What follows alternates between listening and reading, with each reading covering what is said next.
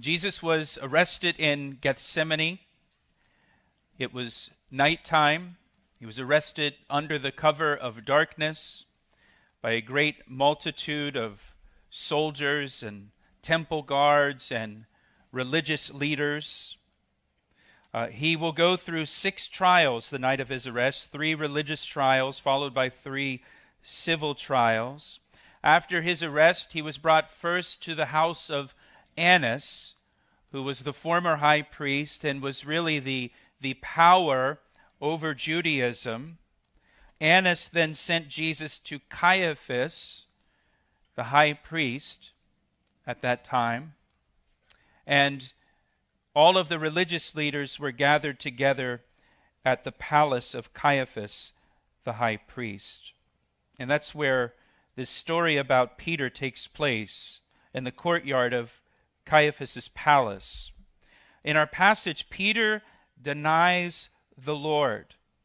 In fact, he denies knowing Jesus completely, even cursing and swearing while he denied the Lord. And so the question, obviously, that we ask is, what happened to Peter? How did Peter get here, where he denied that he even knew Jesus Christ? After all, it was Peter who made that wonderful profession of faith in Jesus Christ at Caesarea Philippi in Matthew chapter 16, when he said of Jesus, "You are the Christ, the Son of the living God." And now Peter denies knowing him at all. So what happened to Peter? Well, Peter's denial didn't just happen. It didn't just happen out of nowhere. You know, people usually don't fall into sin or fall into denying the Lord Jesus Christ. It's rare for a believer to just suddenly decide one day to deny Jesus. Just kind of turn against him out of the blue. There's usually a progression of steps leading up to the denial of Jesus. Steps that you can go back and you can retrace and see how they ended up at a place where they deny the Lord. Peter had a progression of steps that led him to denying Jesus. And we can trace his steps, or we might call them his missteps. To begin with, look back at verse 31. Look back at verse 31. This is earlier the same evening. Jesus said to his disciples, "All of you will be made to stumble because of me this night. For it is written, I will strike the shepherd, and the sheep of the flock will be scattered.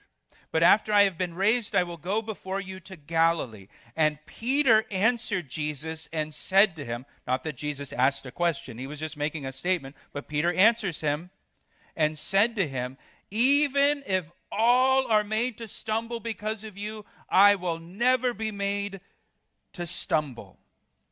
Jesus told the disciples they will all forsake him that night, strike the shepherd, and the sheep will be scattered. Jesus will be struck, the sheep will scatter. And Peter disagreed with Jesus.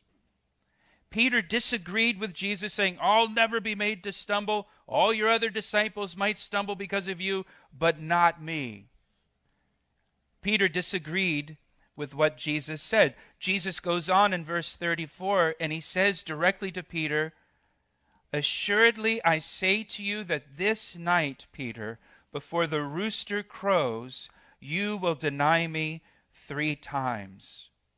And Peter said to Jesus, "Even if I have to die with you, I will not deny you." Jesus tried to warn Peter of what's to come later that evening, and instead of showing humility and contriteness at the words of Jesus, Peter doubles down. "No way, Lord. I'll die before I deny you." Peter, listen, Peter was prideful. Peter was prideful.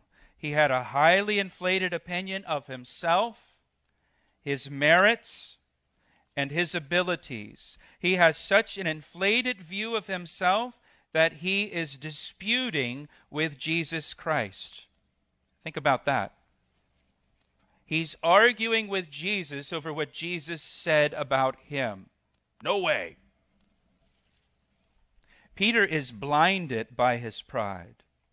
You would think Jesus saying what he said so bluntly in verse 34 would make Peter melt into a heap and throw himself at the feet of Jesus, begging for mercy, begging for help. Oh, I don't want to deny you. I don't want to deny you. Help me, God. You got to help me. You got to help me. But Peter instead is overly confident in himself. Peter's pride and self-confidence is the first step that led to Peter denying the Lord. He's prideful and he's arrogant. And he is so prideful and arrogant that he does not believe the words of Jesus. Proverbs 29:23 says, "A man's pride will bring him low." And Peter's pride brought him low. In Romans chapter 12, Paul warns us not to think more highly of ourselves than we ought to think, but rather think of ourselves with sober judgment.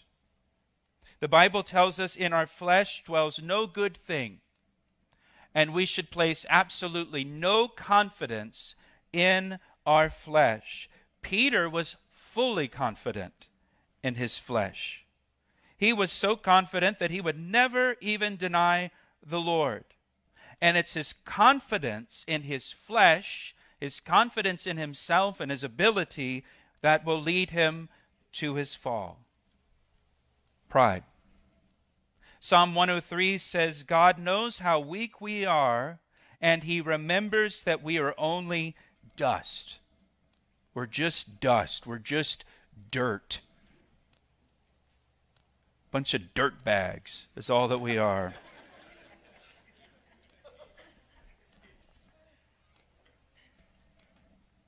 We don't remember that we're dust, but God remembers that we're dust.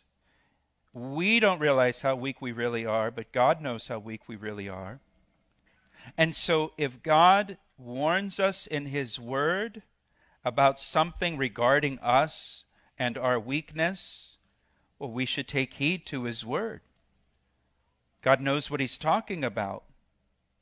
And so Peter's first step down the path of denying Jesus Christ was his pride, his self-confidence, his overconfidence in himself.